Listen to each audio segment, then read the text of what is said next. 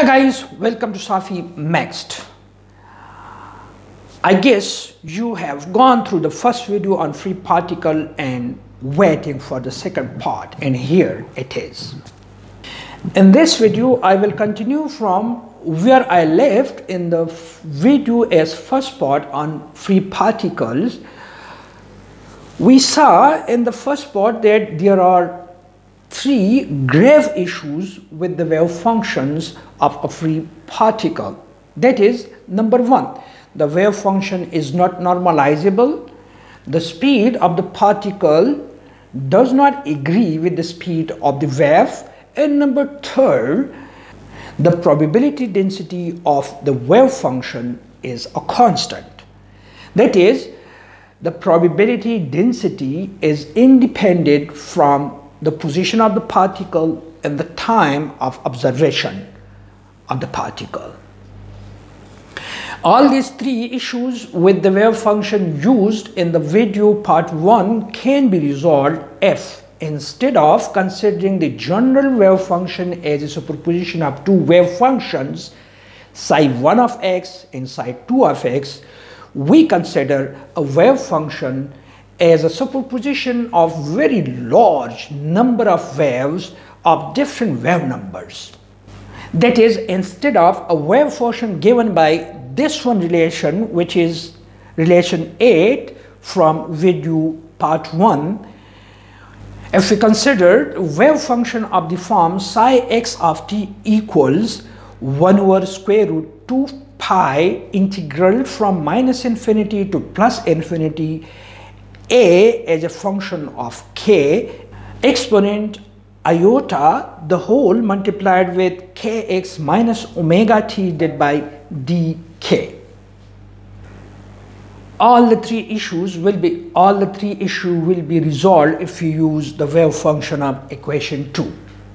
This wave function correctly satisfied the Schrodinger wave equation. However, it is different from the wave function given in equation 1 in the sense that it is a linear combination of very large number of plane waves with a continuous spread in wave number k, which according to equation 3 of video part 1 results in a continuous energy spectrum as well.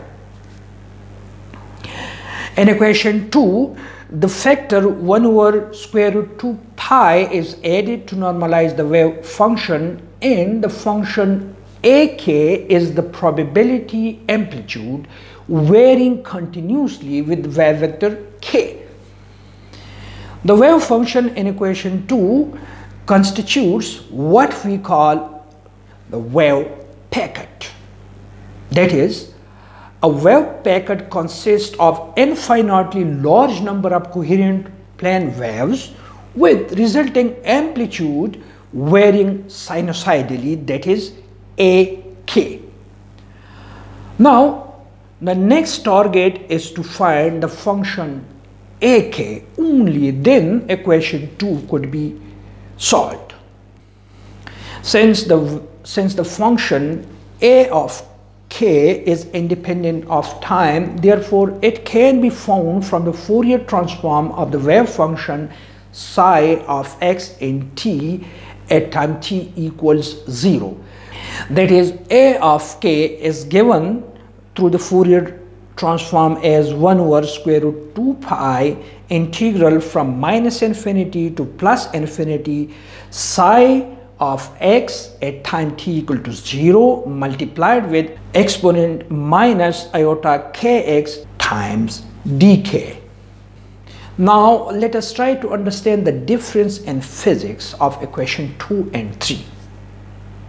The modulus square of the wave function in equation 2, that is modulus square of psi of x in t, gives the probability density px of finding the particle at position x in t, and p of x multiplied with dx, which is equal to modulus square of psi of x in t multiplied with ds, gives the probability density of finding the particle from x to x plus dx.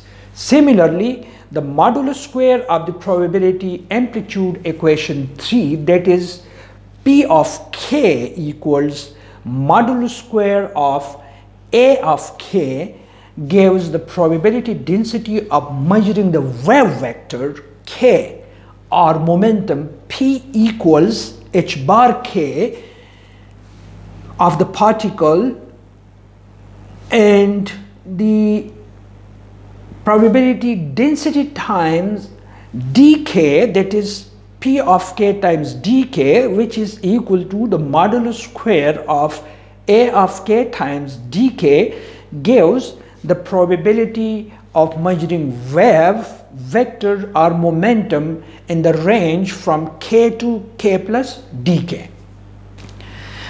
Now let us find the velocity of the wave packet, which is generally known as group velocity. It is given by V group equals the derivative of omega with respect to wave vector k, that is d omega over dk, and if I substitute the value of omega, which is given by omega equals E divided by h bar, and writing the value of E from V to part 1, which is given by h bar square k square divided by 2m, if I substitute that value, I can write omega equals h bar k square divided by 2m. And putting this value of omega into the value for group velocity, I can straight away write it as h bar k divided by m. And this is exactly the velocity of the particle we obtain in the video part 1 on free particles. This verifies that a free particle travels with the group velocity or the velocity of the wave packet.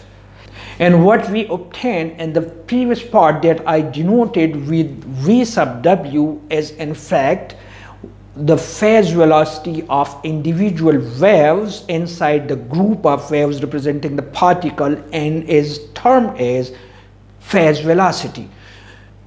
These two concepts related to the group velocity and phase velocity can be visualized through this figure, where the group velocity represents the velocity of the wave packet and the phase velocity represents the velocity of the individual waves.